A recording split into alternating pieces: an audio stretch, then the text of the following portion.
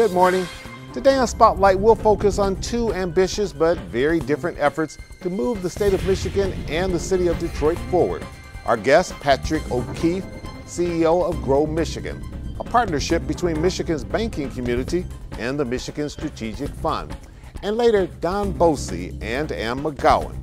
They'll bring us up to speed on a big international robotics championship coming to Detroit for the very first time ever. It's Sunday, April the 15th. I'm Chuck Stokes, and this is Spotlight. 2012, Grow Michigan started. We're now up here in 2018. You just got an extension with the state. Has it lived up to your expectations?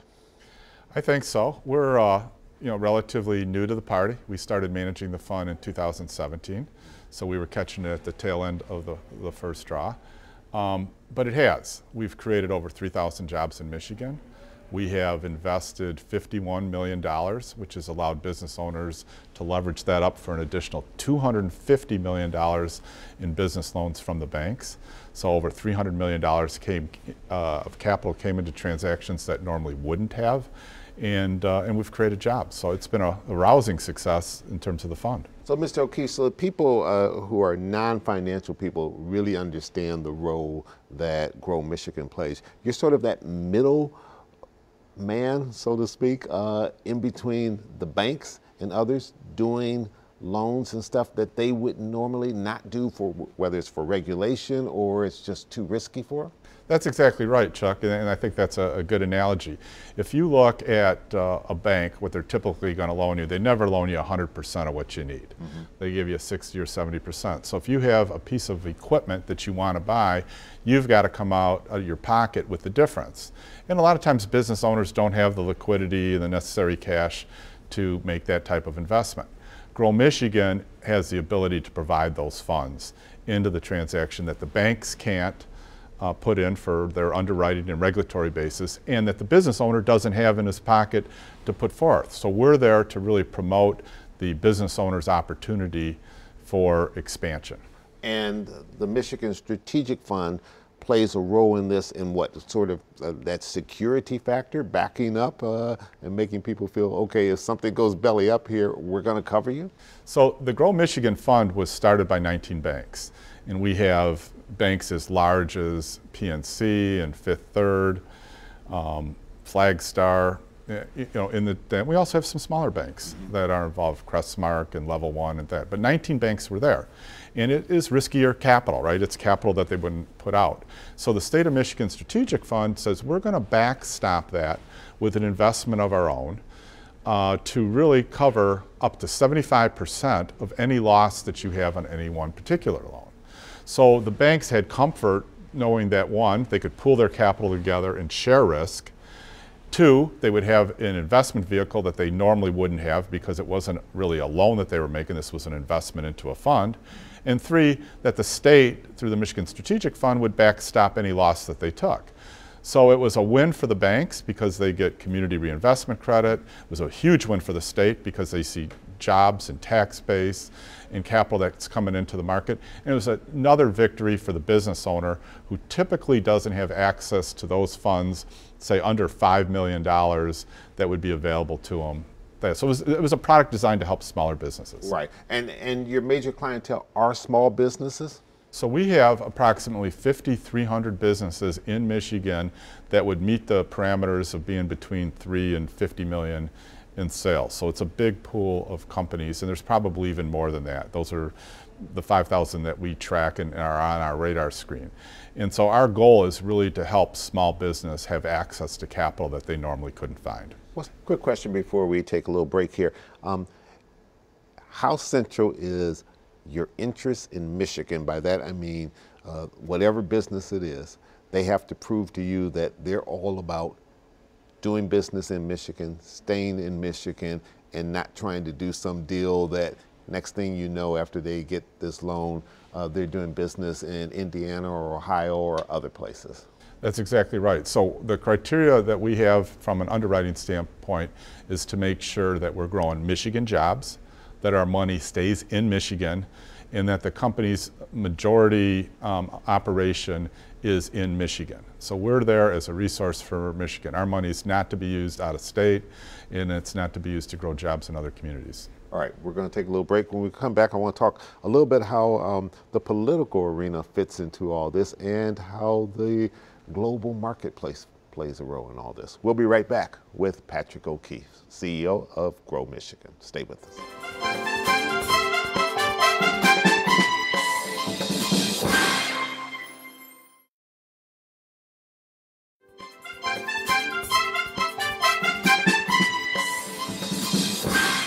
Mr. O'Keefe, very quickly, the interest rate would be higher for the people that you do business with than what the bank rate would be most likely?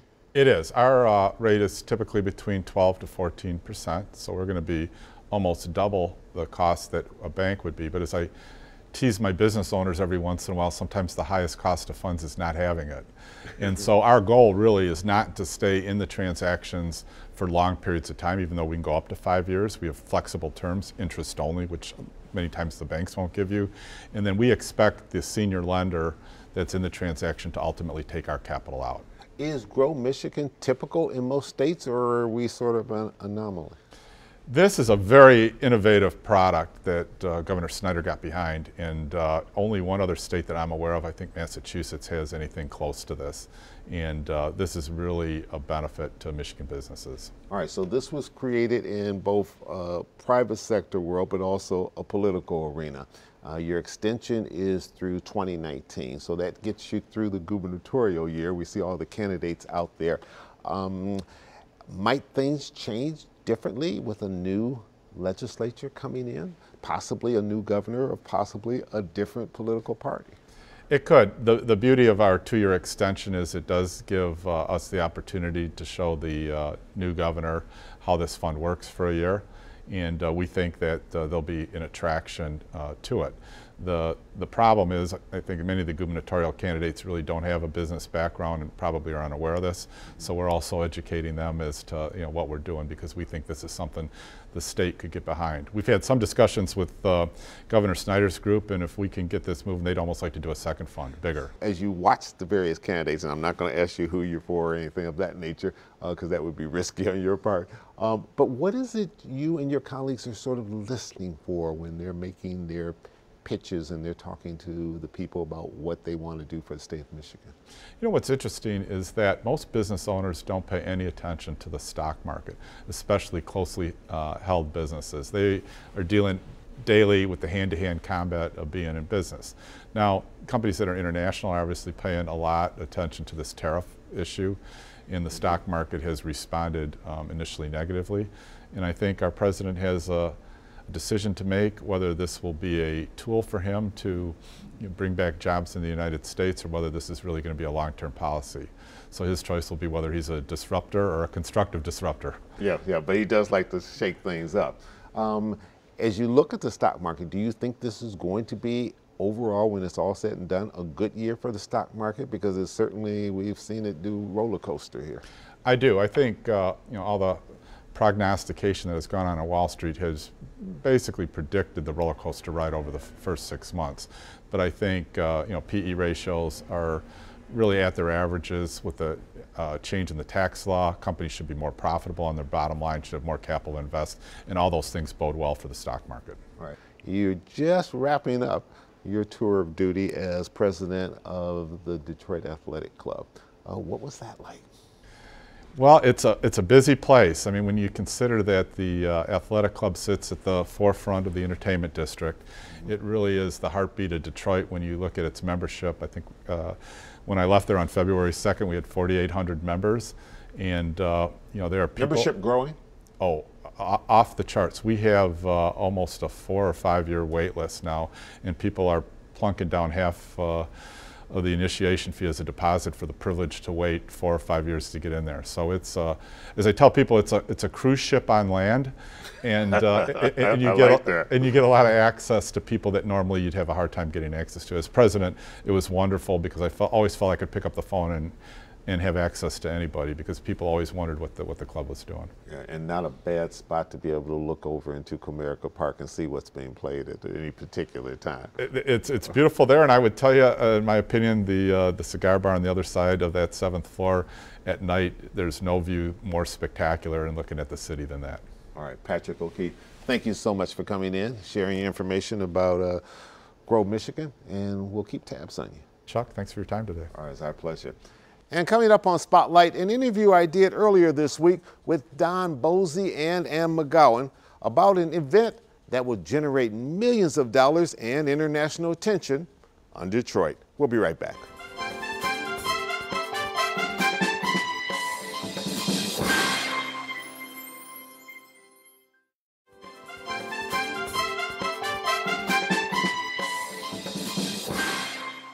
Good having both of you here. Good having you in Detroit. Of course, you're from our neck of the woods. Don, let me start with you. In just a matter of days, something like 35,000 people will converge on downtown Detroit for this first robotics international competition. First time in Detroit? So this is our first time bringing the first World Championship to Detroit. And as you said, we'll have probably in excess of 35,000 attendees.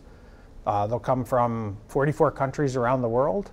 And we're very excited about it. I think it's a perfect place to host the first championship. Yeah, this is big, and it seems like almost a natural and hard to believe that this is the first time coming to Detroit, given the rich history that we have here with engineering, science, and math. So we've had a great 7-year run in the city of St. Louis, and Detroit seemed like a very logical next choice for us for many reasons. And this will host the championships for 3 years consecutively? That's correct. We're here in Detroit for the next 3 years and possibly longer. So we will have about 700 teams, and they will draw from 25 states here in the United States and about 43 other countries around the world. So it'll be close to 20,000 student participants. In addition, they'll have their mentors, coaches, teachers, parents with them. So it'll be quite a celebration. All right, I want to talk about the economic impact in just a little bit, but Ann McGowan, I want to get you in here. You work over at Detroit Crystal Ray, which I'm very familiar with, in Southwest Detroit. Frank Venegas is very involved with that, great businessman in this town, and I know he's passionate about Crystal Ray and helping all the students there.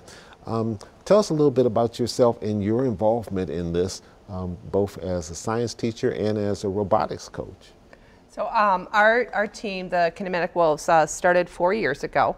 And when the school approached me, when Frank actually was the one who drove it, approached me to consider starting the team, I did a little research in regards to the FIRST organization and what they could bring in regards to helping that exposure of the science and technology to allow for more opportunity for the students to explore that hands-on approach and really focus in on critical thought and problem solving. For the community, it's something that they don't get that opportunity very much. And so the more that we get out there and promote it, and we try to promote the FIRST mission in the community as much as we can. Okay, which brings me to a point, and Don, you see it from an international perspective, but we're hearing a lot about STEM these days, and that seems to be sort of all the rage in education, and schools are being built around that curriculum to a great extent. Certainly we hear our governor talk about it based upon his past background and what his passion is. But not all communities are able to get in on this, but you're trying to reach out to underserved communities, correct?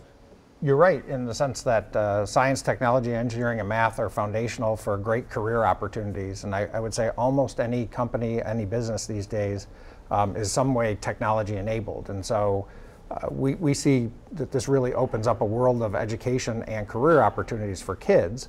And it's very obvious that oftentimes kids from higher income suburban schools have better access. Our passion is to figure out how do we make the game-changing impact of FIRST programs available and accessible to all kids. Our founder always says we don't actually have an education crisis, we have a culture crisis. We have a culture that doesn't really celebrate kids' achievements in science and technology. And that's how our program came about. was trying to bring the same excitement and enthusiasm that kids have for sports or for music and apply that to something like science and technology where they can actually go pro and find jobs and create companies out there. All right, we need to take a little break. When we come back, I want to pick up on the entire aspect of all of this, but I also want to talk about the revenue impact that this is going to generate for the city of Detroit and how it ties into some of our major corporations here. We'll be right back. Stay with us.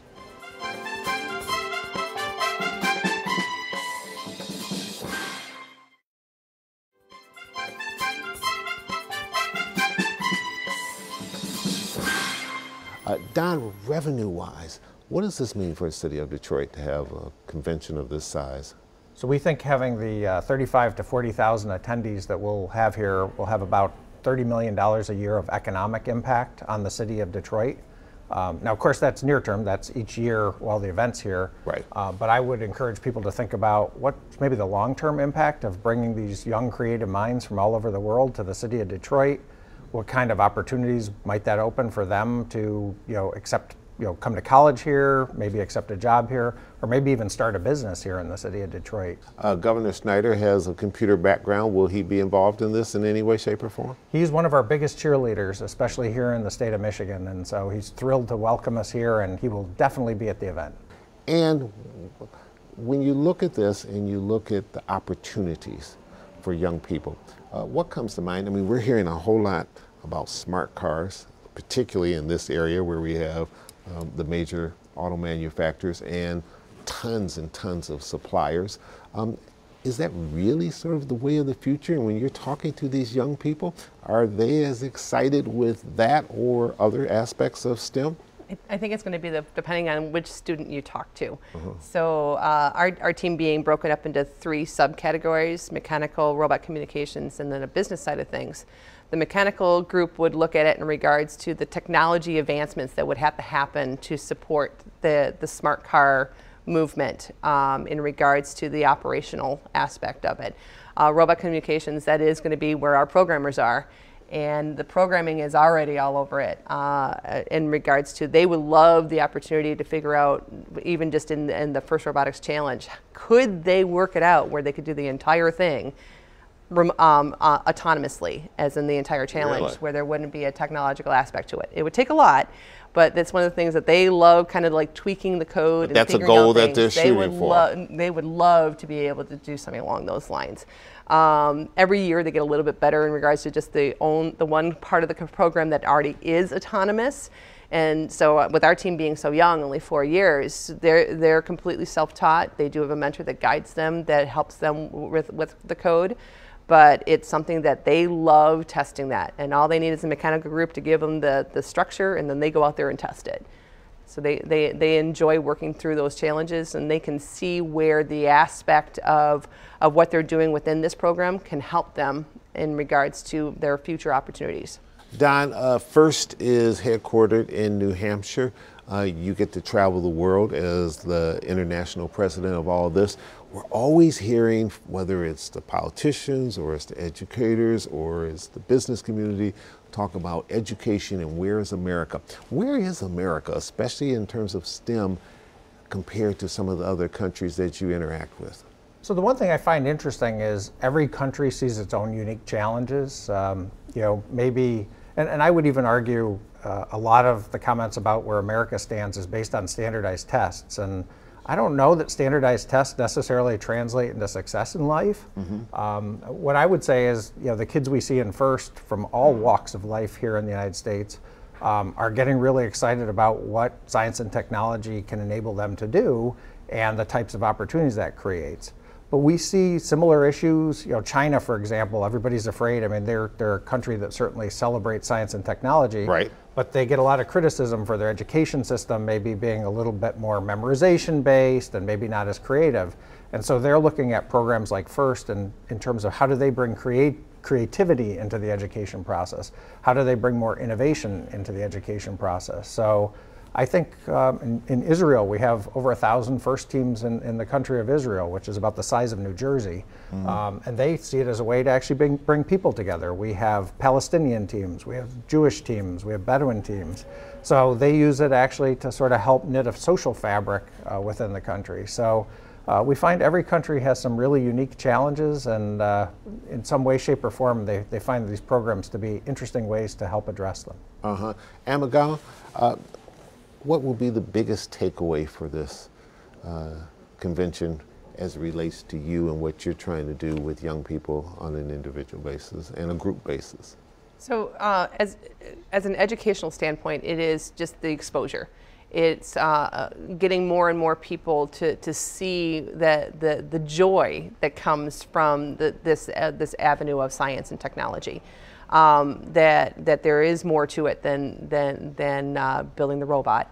I know that's one of the mottos, but it is that joy, that excitement, that thrill of the chase.